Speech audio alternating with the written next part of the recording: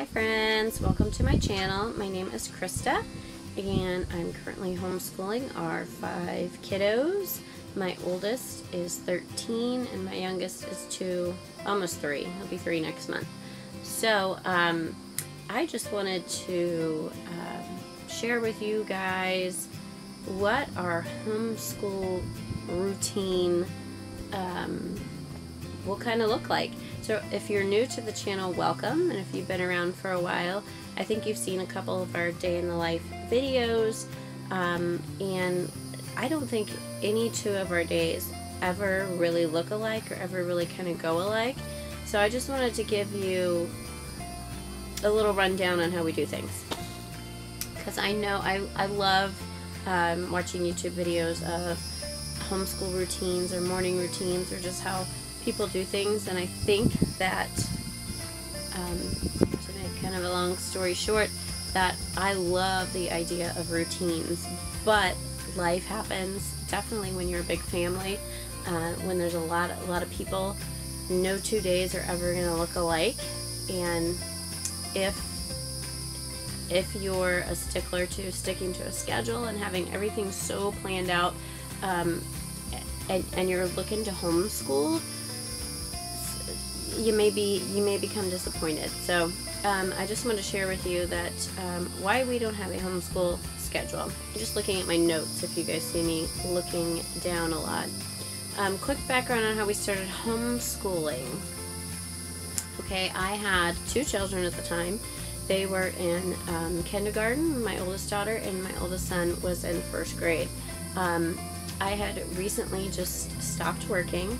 I felt that God had called me to be home, and we decided to have another baby at that time, and I really felt like God was just pulling us in this direction, and I wasn't really liking how things were going with my kids in school, and the needs that one of my children were struggling with just weren't being met in school, and attitudes were just changing in my children, and so we pulled them out and decided to start homeschooling.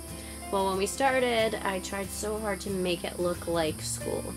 I also listened to a lot of my family who was very against homeschooling. What are you doing? Like, you know, kind of just making comments, and I took all those comments into account, and I took what they did in school, and I tried to make everything look like school, and kind of be appeasing to the people that, you know, were looking at us and judging us and stuff. So and it just made me feel like a failure all the time, because homeschool does not look like public school. I mean, as much as you try to make it look that way, it's not meant to be, and that's one of the whole points of homeschooling, is it's not gonna look like sitting at your desk for 7 hours a day being taught out of these big thick textbooks, and it's just not gonna look that way. So then I started watching YouTube videos to see how other moms homeschooled their children, and what their routines were, and what their schedules look like, and their styles, and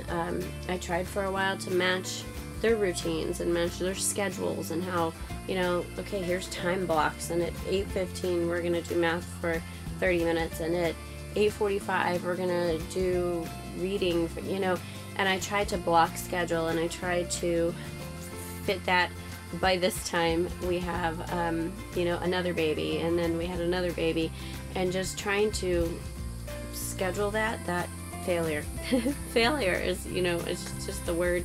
It made me feel like a failure because we couldn't stick to schedules. There was no way that we were going to stick to doing things at a certain time when you have a screaming toddler that just got hurt, or a baby who's teething, or somebody got sick, and then that means it's going to the entire house, and that, you know, if I had everything written out for the year, or if I had everything written out for the month, or even the week, and our planners of what we were going to do, and we get behind because people start getting sick, or mom gets sick, God forbid, you know, and is down for a week or so at a time, then, you know, again, it makes you feel like a failure. So or it made me. Now, disclaimer, there may be moms that, you know, some of you can schedule this out, and some of you work better that way, your family runs smoother that way, you've always been a very neat, organized, scheduled person, and that's just how your family functions, that is great. Like, more power to you. But I think everybody has their own family rhythm, as family rhythm more than a family schedule or family routine. I think that we function better as a family when we stick to a rhythm and not a routine. So it took probably 6 years before I realized that my family needs to do things our way. And Mom functions better if I've stayed up late, or if I've been up late, or been up in the middle of the night with a sick child, or a nursing baby, or a teething baby, or if I didn't get the right amount of sleep and I want to sleep in until 8:30, 9 o'clock and function better and be a better person for my family and a better mom and a better teacher, then that's what works for us.